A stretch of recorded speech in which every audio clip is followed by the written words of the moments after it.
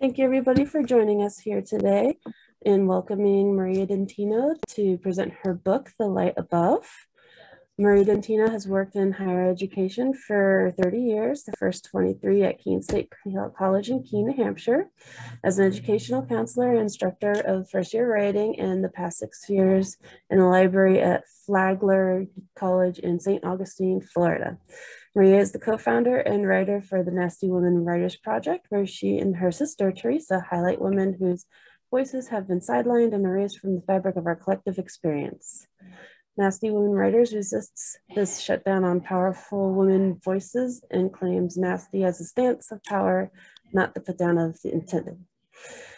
Visit their website at nastywomenswriters.com. Currently, Maria lives in St. Augustine, Florida, and yet makes trips north whenever possible to visit family, friends, and especially her grandson, Jackson. Yes, thank you very much. Well, I do want to start off by thanking Elise in the Toadstool Bookshop. I really appreciate this opportunity to share my work. It really means a lot. And we all know how important hometown and local bookstores are. So, you know, it's really an incredible addition to our communities. We obviously all love books, and we strive to support our local bookstores, which is so important. You know, I grew up in Keene, like a lot of you I see on the screen did, and I remember going to Toadstool all the time. And I remember when it was in the Colony Mill, going around and picking out a book and then going to the food court and getting a good cup of coffee and reading for a while. So I have such fond memories of Toadstool and current ones too. I love your local, your recent current location on Emerald Street is a beautiful spot as well. So thank you to Toadstool for years and years of community service, so to speak. Okay, so thank you all for being here today. It means a lot to see all of you. I'm so thrilled by it. And hi, Laura. So again, I'm Maria, and I am on what I call my first book journey. And it is quite a ride. I'm enjoying it a lot. But I'd be nowhere without all of you. And I mean that, every one of you here today and everyone along the way who has played a support role and the support role, who has been supportive and in all kinds of ways, really means a lot. My book, The Light Above, a memoir with Margaret Fuller, is considered creative nonfiction.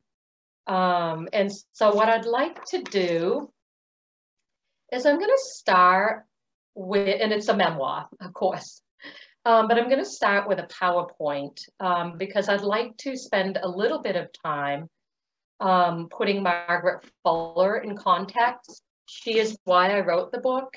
And I know some of you probably know more about her than others. Some of you may not have ever heard of her until you got a hold of my book. But I do, I'm going to share a PowerPoint for the first few minutes. And I'm going to shut my camera off while I do this. Okay, here. Bear with me.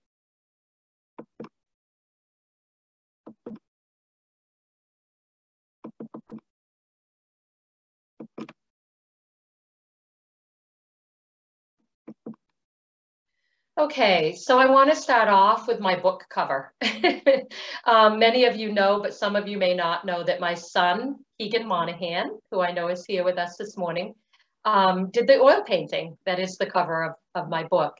And his partner, Jenna Sia Curry, who is also here this morning, she designed the text on the cover. And that makes my book even more special. And I have to thank my publisher, Shanti Arts, for their willingness. They were wide open to my suggestions, and they happily worked with what we came up with. So I really appreciate that. So who was this Margaret Fuller? That was a question that Margaret asked herself often, and she usually had an answer for that question. And why did Maria Dintino, why did I write a book about her? Okay, so Sarah Margaret Fuller was born in 1810 in Cambridge, Massachusetts. This is a picture of the house she was born in and lived her first years in, as it stands today. It's in Cambridge on Cherry Street.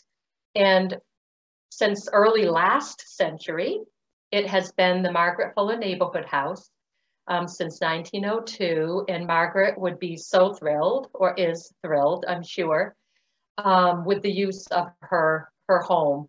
Because the services they provide are incredible to the community, and also they do a lot of literacy work, especially work with a lot of new immigrants. And Margaret Fuller was a huge proponent of education. She knew that education was power. She was a living example of it.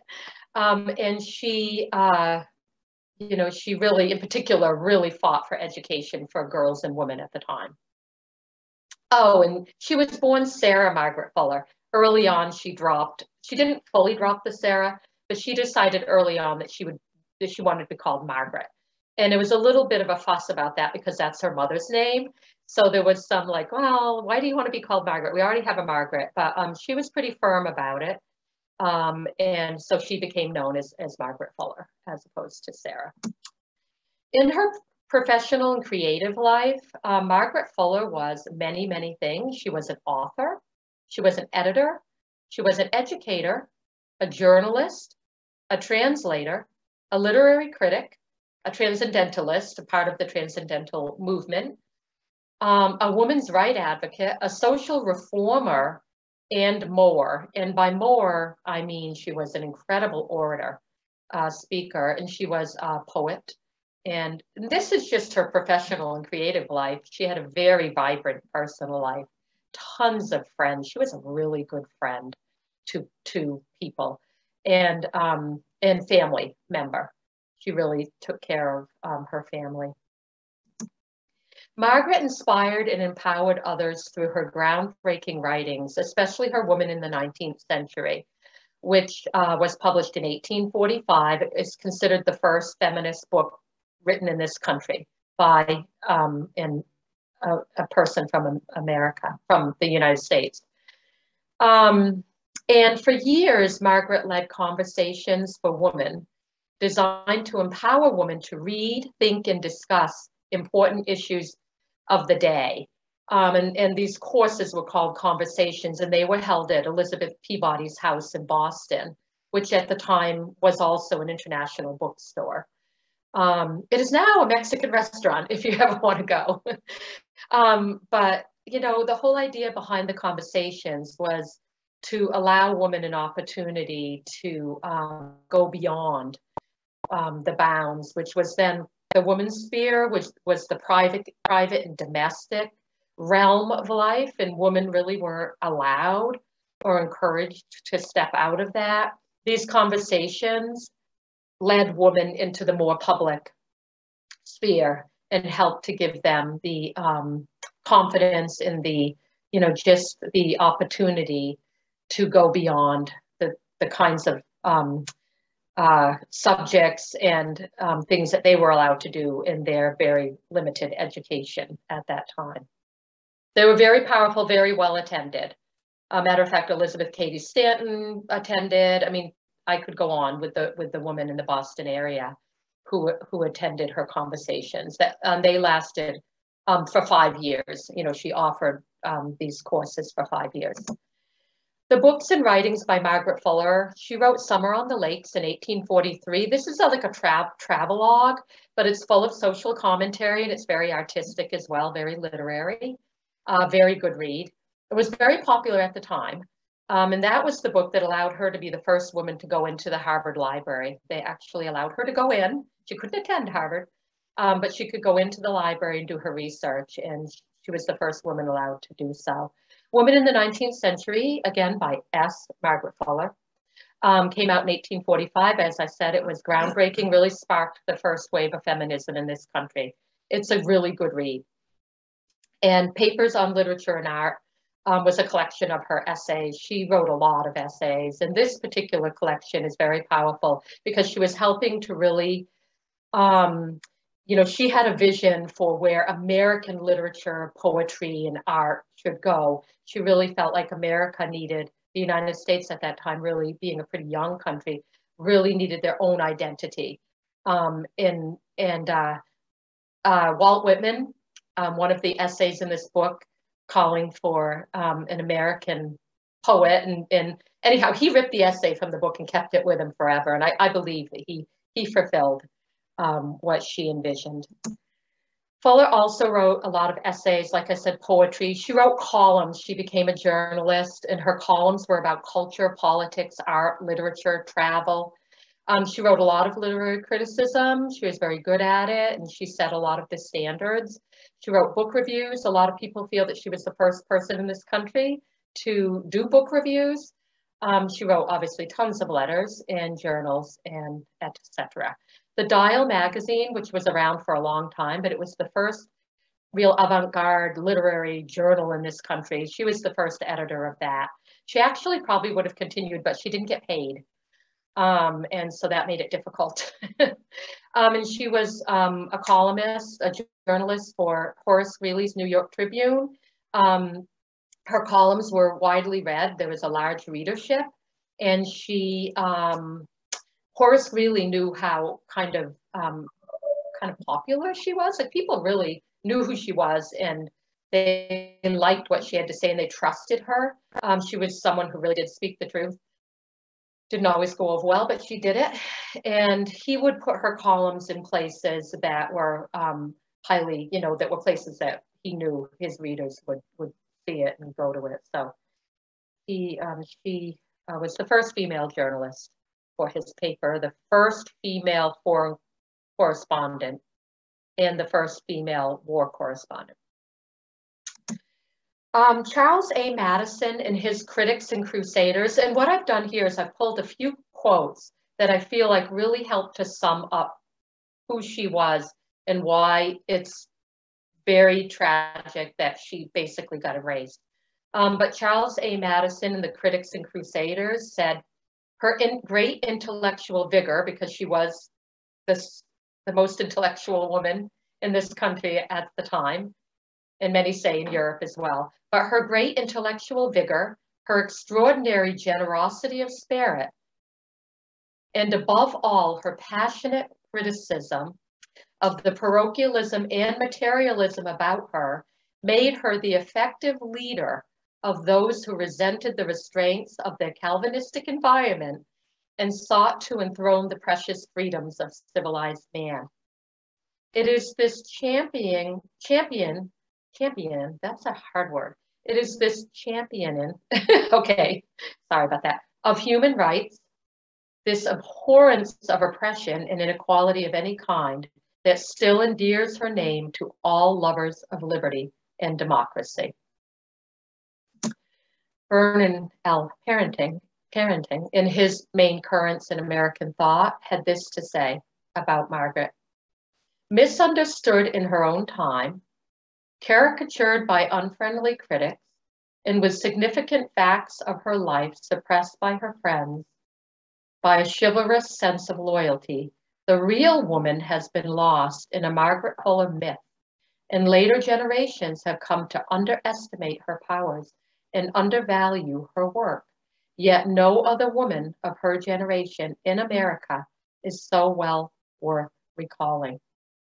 Henry James, years later, not too many years later, but some years later, Henry James, the writer, he talked a lot about the Margaret Fuller ghost, that she was no longer, that people didn't understand her, and that she had become a ghost of sorts. Why don't more of us know about Margaret Fuller? And today we might describe Margaret Fuller's being lesser known than her contemporaries as erasure. Pearl Segal, literary critic, formerly with the NPR and the New York Times Book Review, defines erasure. Erasure refers to the practice of collective indifference that renders certain people and groups invisible. The word migrated out of the academy, where it alluded to the tendency of ideologies to dismiss inconvenient facts, and is increasingly used to describe how inconvenient people are dismissed, their history, pain, and achievements blotted out. Margaret Fuller was systematically erased. Joseph J. Days, in his book, The Roman Years of Margaret Fuller, has this to say: "It seems strange that such 19th century middling names, such as Julia Ward Howe, Louisa May Alcott, Susan B. Anthony, are commonly remembered in the United States, while Margaret Fuller is not. Today, she is only known to an intellectual elite." Well, first off, I do want to say that I think that Julia Ward Howe, Louise May Alcott, and Susan B. Anthony, I wouldn't consider them middling. But I do think he is right in that Margaret belongs there for certain. She should be remembered for who she was and what she contributed and what she had to say, how it's relevant today. And, you know, she is known to an intellectual elite or a scholarly circle. There are a lot of really good biographies about her. The most recent one by Meg Marshall, which is very accessible, very readable. But again, I think that not a lot of, she's not in like our cultural consciousness. Like, we know who a lot of the writers who lived and literary cultural figures who lived at the time she did and who she was very close with. We know them. We know Poe. We know Hawthorne. We know Emerson. We know Thoreau. We should know Margaret Fuller. So the reason I wrote this book was to help in any way I could to bring her name more into our cultural consciousness and to find a different and creative way to do that. So that was my goal. This is a sketch of a young Margaret done by one of her friends. This is the only known photographic image of Margaret, done by John Plum in 1846, just before she left for Europe. This is an oil painting by Thomas Hicks. He was an American artist, and he painted this in Rome when he was there at the same time as Margaret. He painted it in 1848, pretty much while the Roman Revolution was kicking up. And this hangs in the Portrait Gallery in Washington, D.C. And this is an engraving by Henry Bryan Hall Jr. This was done after she passed. And there's her signature at the bottom. She was known for her very loopy penmanship. And Margaret often wore a flower in her hair. And if anybody has read the Blithedale Romance, Zenobia, the main character, always wears a flower behind her ear. And for doing that, Margaret was often called exotic. But Hawthorne, you know, he definitely modeled Zenobia off Margaret Fuller. One of the things I would love so much to do is I would love to hire a composite artist to take all the images that exist of Margaret and paint or sketch an image of her looking at us face on with a smile, with her dancing gray eyes and her chestnut color hair and the flower behind her ear. I mean, it wasn't the custom then in the mid 1800s. You didn't really look at the camera or look at the artist. It was customary to look away and rarely smiled. But I would love that because she was known for her charisma, her magnetic personality. That would be such a treasure to have. Someone could pull that together. But anyhow, if I'm able to get someone to do that, I will share it with you. Margaret Fuller Osoli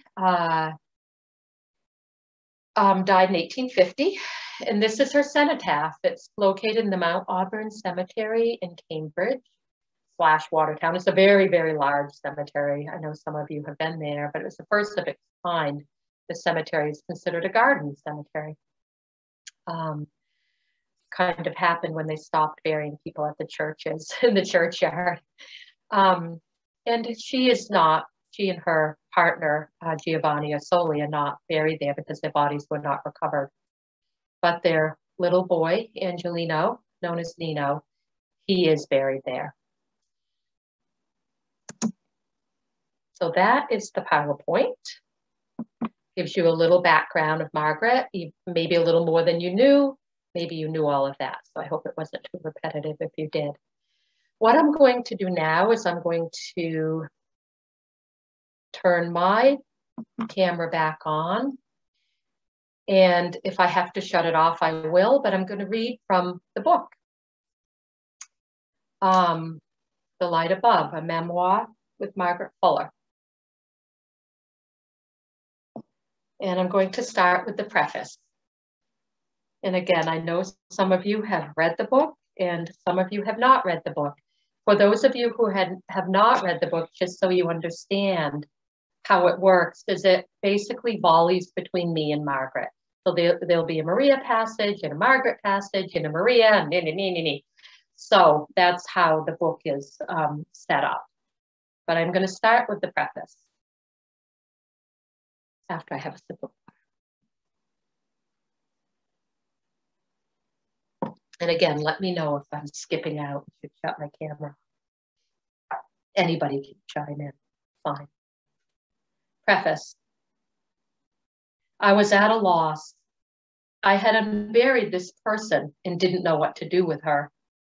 What was I going to do with all of the information in my infatuation with this woman, Margaret Fuller, who was born over 200 years ago?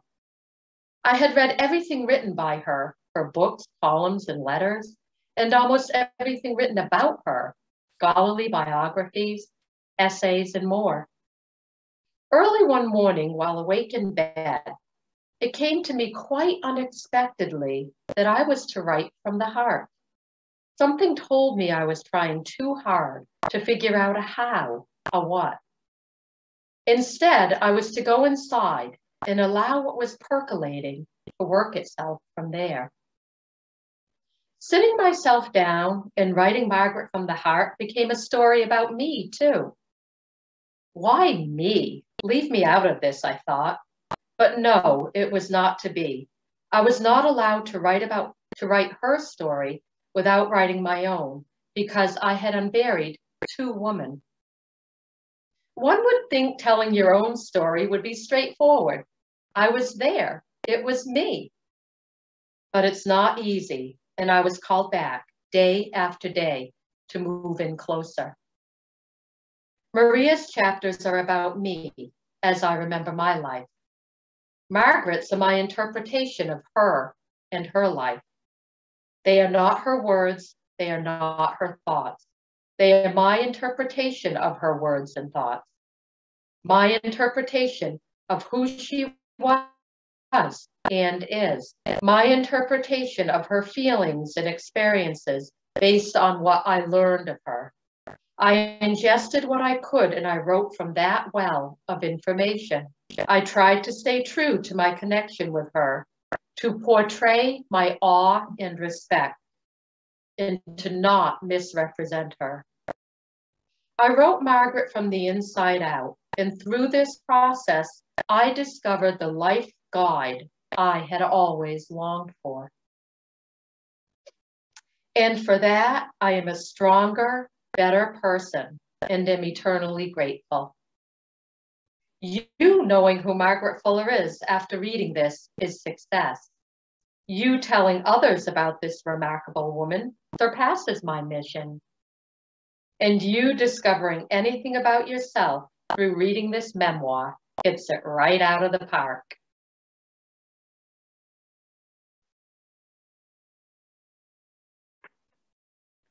Margaret.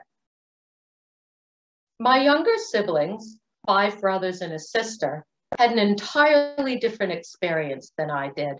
When I was 23, my father moved us to a farm in Groton, Massachusetts. And along with their schooling and my tutoring them, these brothers of mine had to get up early in the dark, cold New England mornings to tend to the cows and do other chores. My father, who had traded politics and law for a good dose of farm living, expected them to be his farm hands and believed that this lifestyle would make them not only smart, but we were determined they would attend Harvard just like their father, but strong and steadfast. Now and then they would rebel. They did not want to do this kind of work every day. They did not want to get up before sunrise and deal with such drudgery. As they grew, they stopped helping Father as much as he needed them. But what could I say? I had rebelled too. I did not like living on the farm. I had rejected our father's decision as well. When we first moved from Boston to this rural town, to this farm, I was angry. I did not want to leave my circle behind, all my connections and access to the bustling that the cities of Boston and Cambridge offered. How could Father do this to us? I was the one who outwardly let him know how unhappy I was with the decision. It seemed selfish to me that because he was at a point in his career where he desired a change, he had to drag his entire family to a place that offered less opportunity and society. How did he feel this would benefit us? To make some sort of amends, Father constructed a seat for me on a prime spot of land that he labeled Margaret's Grove. He envisioned I would retreat there to think and read, and in some way that would alleviate the anger I harbored for being ripped from my social and intellectual circles. I hardly acknowledged this structure built solely for me, which, considering there were so many of us, was a thoughtful gesture. I never gave him the satisfaction of seeing me sitting there reading. I always had a desire to be more and to do more.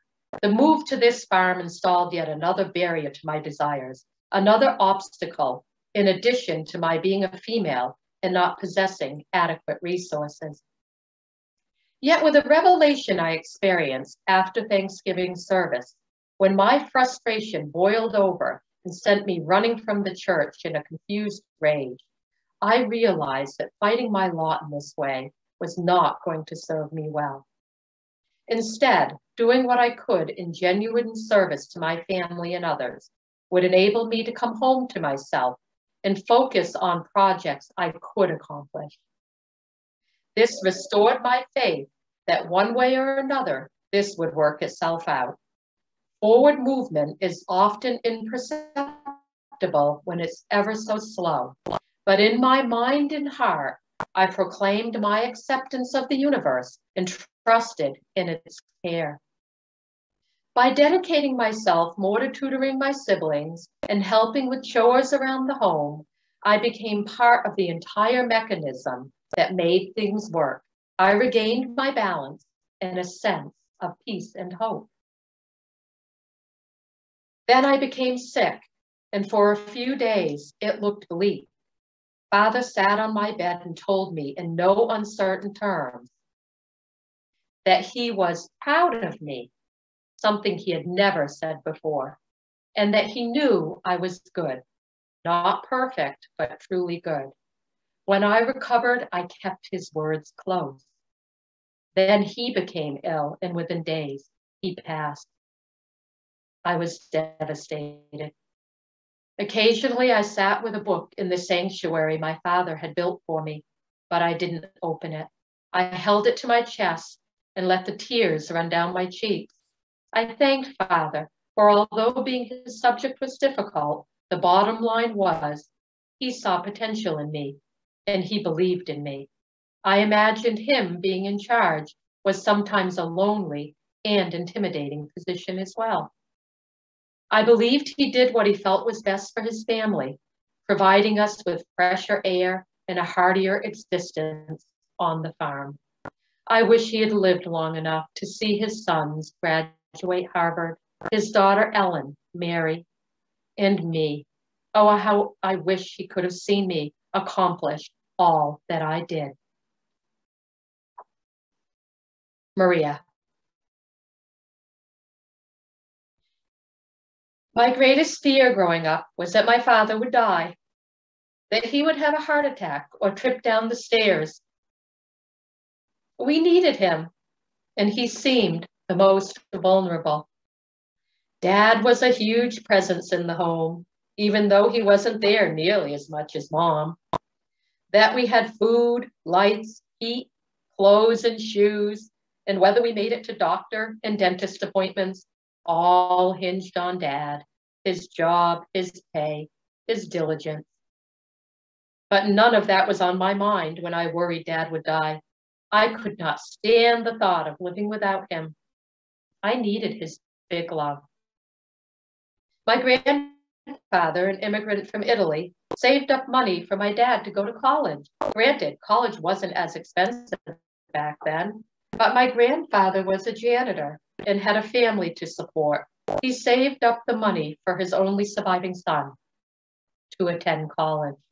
Instead of college, Dad used the money for a down payment on a house, married, and had 6 children. He worked a full-time job and other part-time jobs on the side to make ends meet.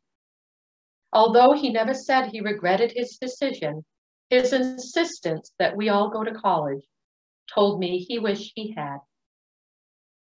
Mom ran a tight ship, making sure we made our beds and did our homework, disciplining us when we misbehaved or fought with each other, and assigning chores so we each pulled our weight around the house. I am in awe of how she managed the day-to-day goings-on of our busy, crowded household. But Dad brought the tenderness. He was the romantic. This was especially evident in his love for musicals. He made us listen to them over and over and watch them whenever they were televised. We didn't mind. We liked them too. He especially liked Camelot, the tragedy of an ideal place, a utopia that couldn't last. We still chuckle about the times we'd find Dad sitting in the chair late at night after too many drinks, eyes closed, big clunky headphones on, belting out, "Camelot, Camelot," with exaggerated fervor. We'd tiptoe by trying not to disturb him, mostly because he'd want us to sing with him. And then we'd feel obligated to stay, his grasp on our wrist a little too strong to break away kindly. There was hardly a Thanksgiving growing up when we didn't gather in the living room to watch Oklahoma, enthusiastically singing along, bellies full from the feast that included both American and Italian fare. Oh, what a beautiful morning. Oh, what a beautiful day. Margaret. All eyes were on me after my father passed. At 25, my siblings, who had always looked to me for guidance, cast their eyes upon me with even more gravity. My mother had long since relinquished her critical role in the household. Her participation quelled by the loss of 2 young children and a domineering husband. My mother looked at me as well. Compounding this, because we were women, our meager resources fell into the hands of my father's brother, who found pleasure in making us wheedle for what we needed. Uncle Abraham demanded we justify all requests and then played judge, holding us in a state of worry, wondering if we had convinced him that our request was worthy. This put me in a precarious place and especially limited my endeavors, since he was rarely willing to fund any request that benefited me. I was too outspoken and independent, and this he detested. He punished me the only way he could, by not compensating me. My father would have been terribly angered and saddened by the vindictive nature of his brother's behavior. I was determined that my brothers and sisters would receive the best education we could afford. I fought hard for this, and Uncle Abraham made a nearly unbearable situation even more stressful. I was forced to put my long-dreamed plans to travel Europe to rest, not only due to finances, but because I could not, in good conscience, leave my family now. They needed me in the absence of my father, and no one could have offered me anything to abandon them. Not only did Europe have to wait, but all of my aspirations had to shift. My immediate aim became supporting our household.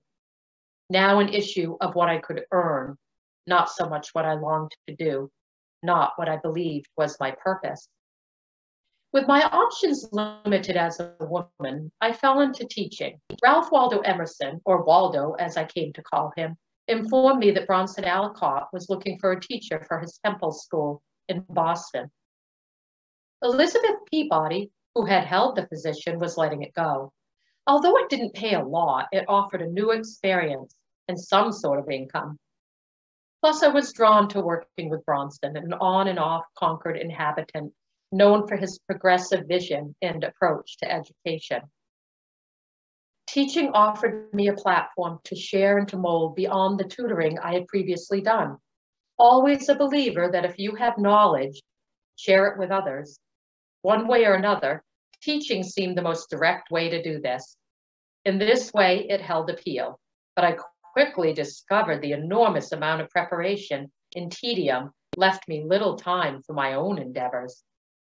To compensate for this, I rose early in the morning to work on my projects and fit in a walk, the fresh air and meditative quality of which I could not do without. This grueling schedule and the fact that I wasn't being paid as promised, and the realization that Bronson School was floundering due to controversy, convinced me to relinquish the position. What a relief. I could identify the aspects of teaching I valued and found much to feel good about there, but the drudgery and the energy it required weakened both my spirit and health.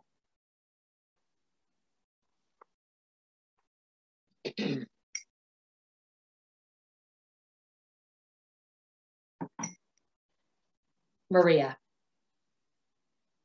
Our school year always began with a church service attended by the students, their parents, and the teachers. While kneeling, we watched the teachers walk by on their way to communion. We didn't know who our teacher would be. This was long before the days of finding that out before the school year began.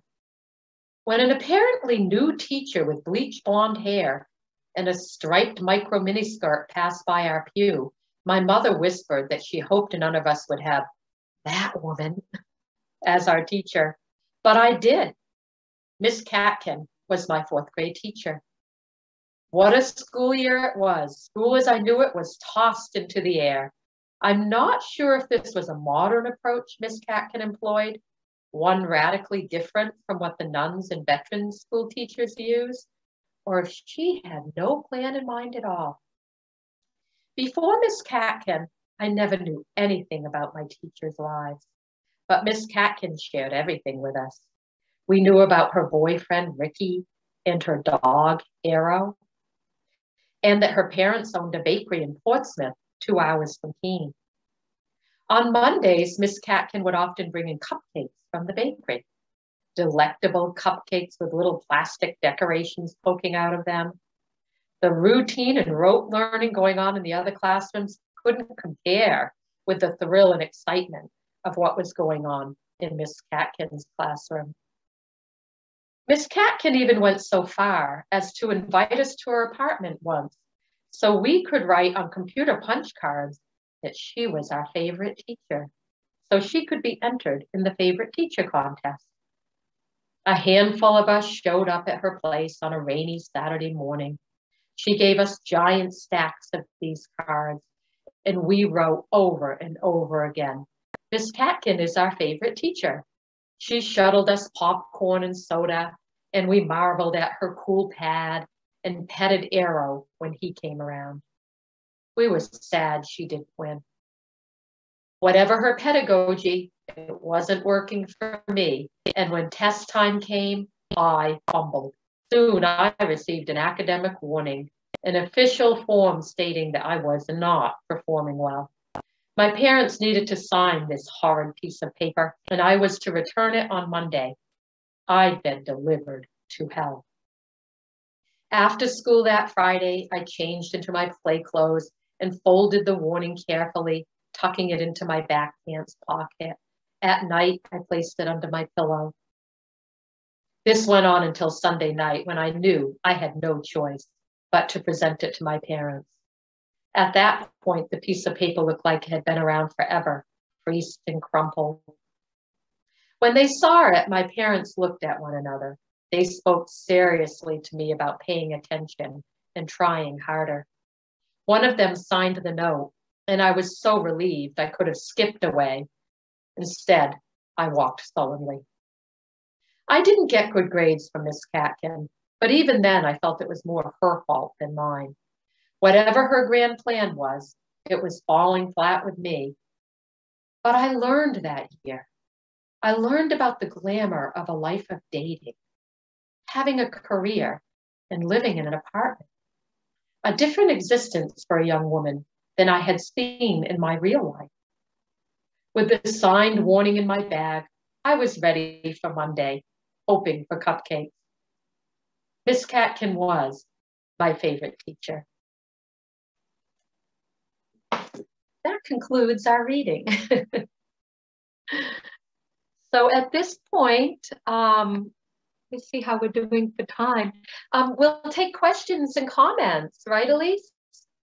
Yep, that's perfectly acceptable. So if you guys want to mute yourselves and ask questions directly, you're more than welcome to do that. If you would rather type it into the chat room, I can relay them to her.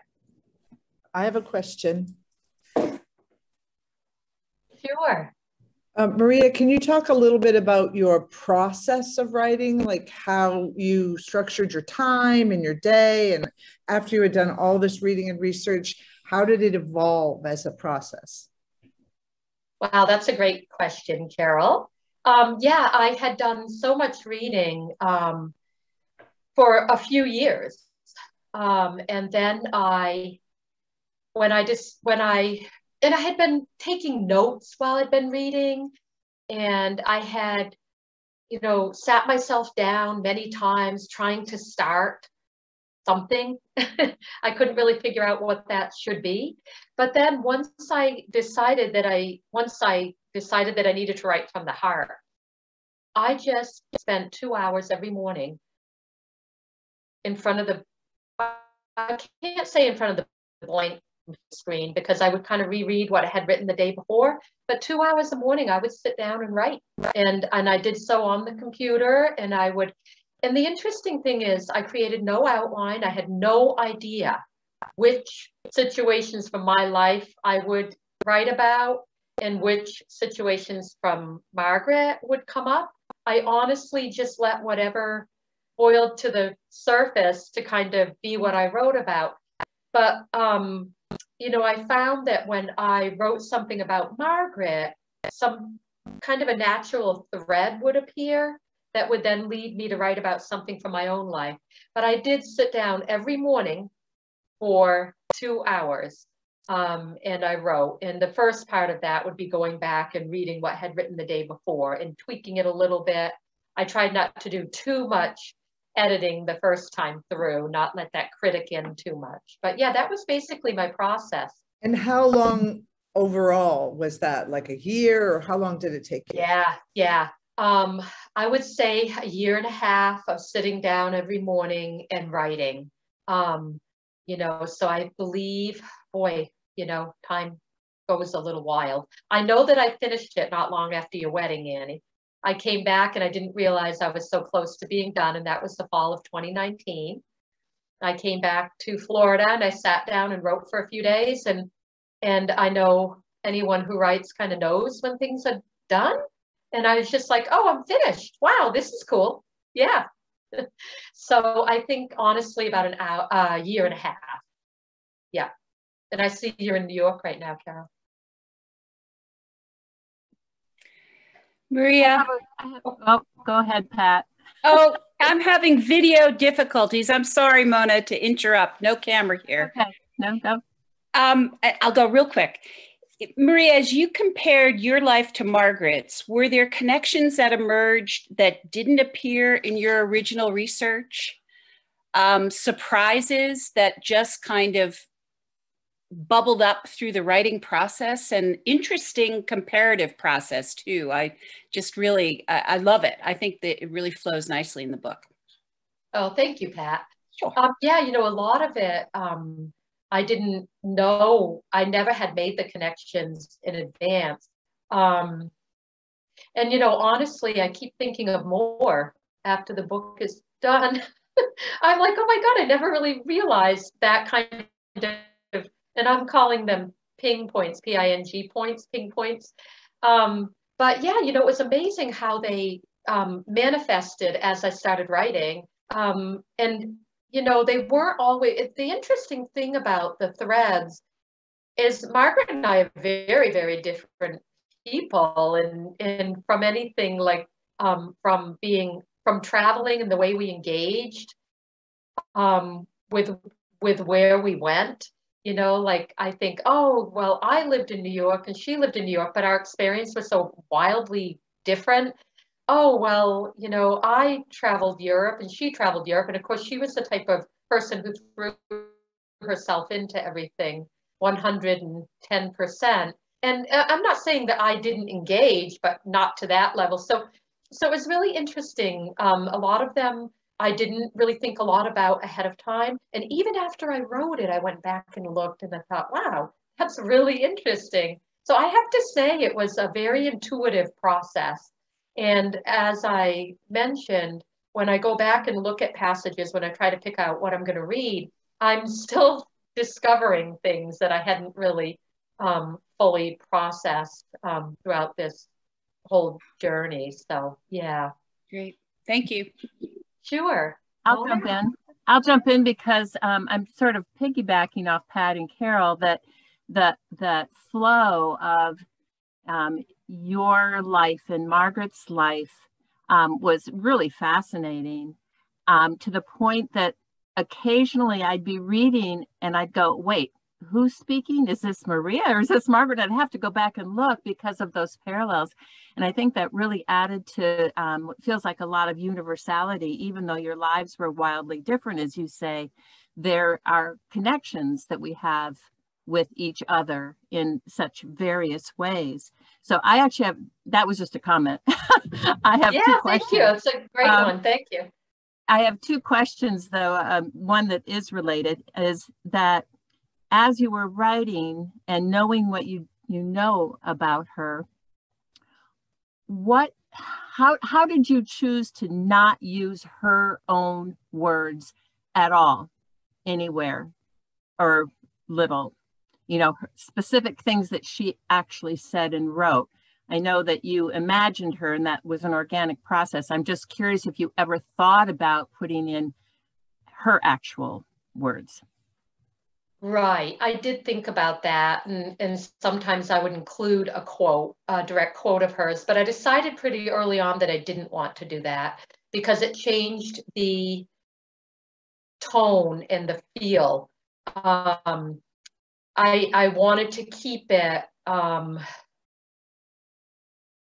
wanted to keep it to whatever was coming from my heart and my interpretation of her.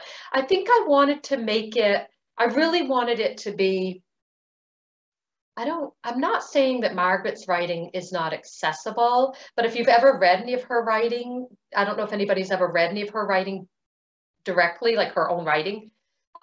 It's really not the easiest to read, but it's very, very good. So anybody who tells you that her writing isn't as good as her speaking, you know, because she got that comment a lot.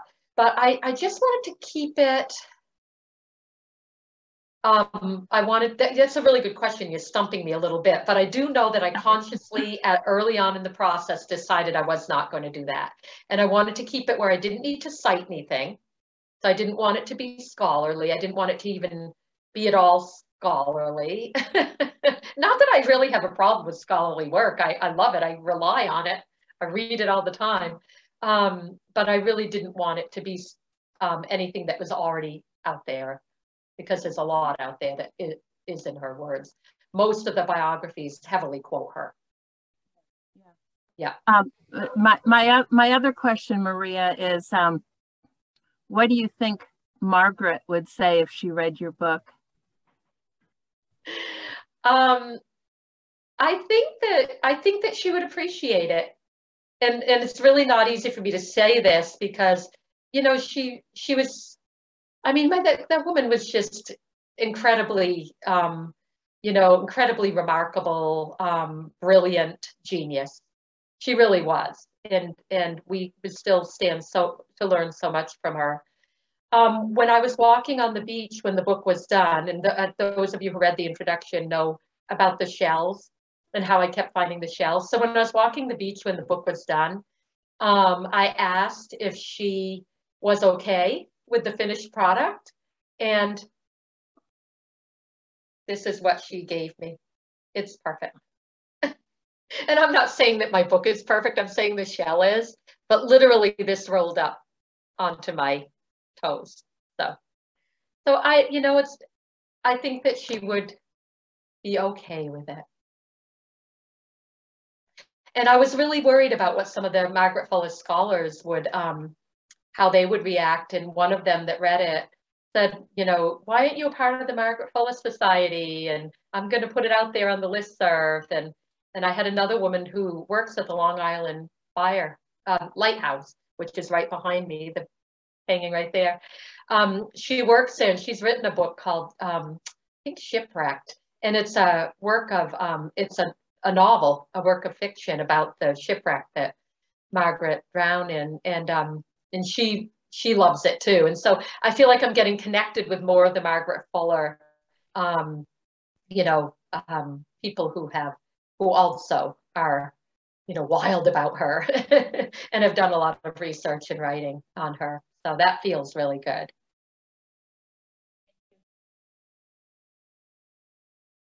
Any other questions? What's next?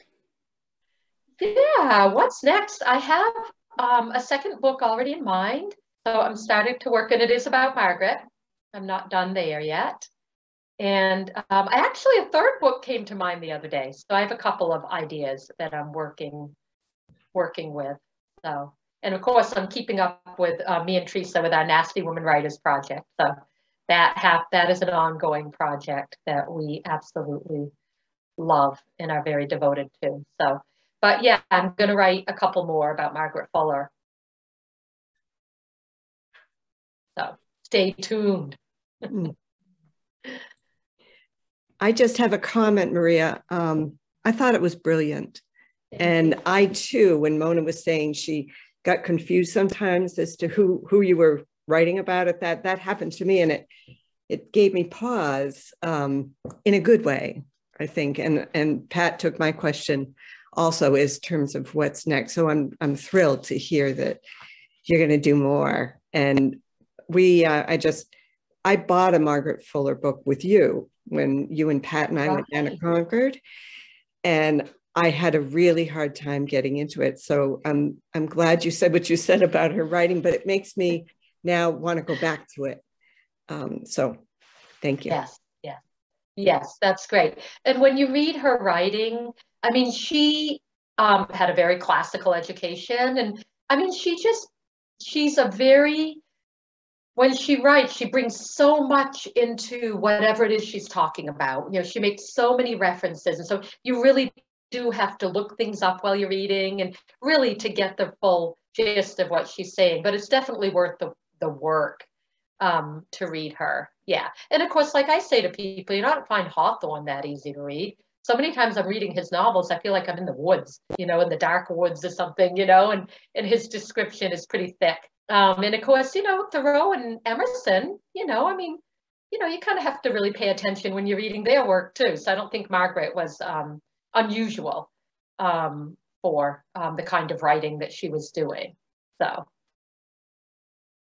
thank you, Deb. Hey, Maria, I just wanted to say, reading that book, being from Arlington, Mass., which is right next to Cambridge and Boston, I could just picture it all. It was really fun. And I also wanted to say my first comment to myself after I started reading it is I felt you were sitting right next to me. Your voice is so clear as Maria Dintino. I was like, oh my God, she's back, and she will be back. So that's the best news. But thank you so much. Oh, you're welcome, Chris. Thank you so much. What I'm finding interesting is, of course, when I'm reading it, I'm hearing Maria Dintino as like an elementary school person speaking. And I don't think I've heard your adult voice ever. So what a trip. Honestly, I haven't thought about those things. And I was in Miss Catkin's class too. Were you, Carol? Were you in Miss Catkin's class? No, I was across the hall in Sister Anne's class. You were probably jealous of us. I was very jealous, and I remember Miss Catkin shaking up the school because she wanted women to wear pants, to be allowed to wear pants, and that was such a radical thing. And the nuns went bananas over that. But I remember that being a big controversy. Oh my goodness, that's so funny. Yeah, pantsuits, Teresa. Yes, pantsuits. Imagine that. And a yellow, she painted the walls yellow and painted Snoopies on them. Do you remember that? Yes, we did. You're a good man, Charlie Brown, for our play. I was Frida. Okay. Oh, such great memories, right? I haven't thought of those things in so many years. It was really interesting because the woman from Arlington, and you could visualize the places she was talking about. I mean, that's how I felt, when you described your street, walking down Gilboa Avenue. I mean, I just I could really visualize all of that. And I've not had anyone, I haven't read any book that has evoked that kind of memory of childhood. So thank you. It was, I spent a very pleasant winter afternoon or two with you and Margaret. So thank you for that. Oh, good. Oh, thank you, Allison. And it is so great it's so exciting to, again, the ping points in the book, but the ping points when I get it out there, and the people who remember, who have connections with the different phases of what I write about in my life and where I was. So it's really it's a great thing about a memoir, I think, right? Any other questions? I know we're a little over. We good? It looks like Thank we you might all. be good. Yeah. Just a little thing. I did post the link to the book in the chat room. So if there's anybody who doesn't have it, then you go right to your indie bookstore and get it from there, and we'll send it out. But yeah, that was a very lovely presentation. Thank you very much for joining us and holding this with us today. Oh, thank you so much. And thank you everyone who tuned in. I couldn't be happier looking out right now and seeing all of you. So thank you all. Kathy, Irene, Guy, Judy. Oh boy, now I feel like I need to recognize you all. But I love you all. Thank you for being here today. It means a lot. It was wonderful. Thank you. Bye-bye. Thank you. Bye. And hi, everybody. Bye. See some of you. Nice to see you. Bye, Maria. Bye. Bye, Maria. Bye. Bye, Maria. Thanks so much. Bye-bye.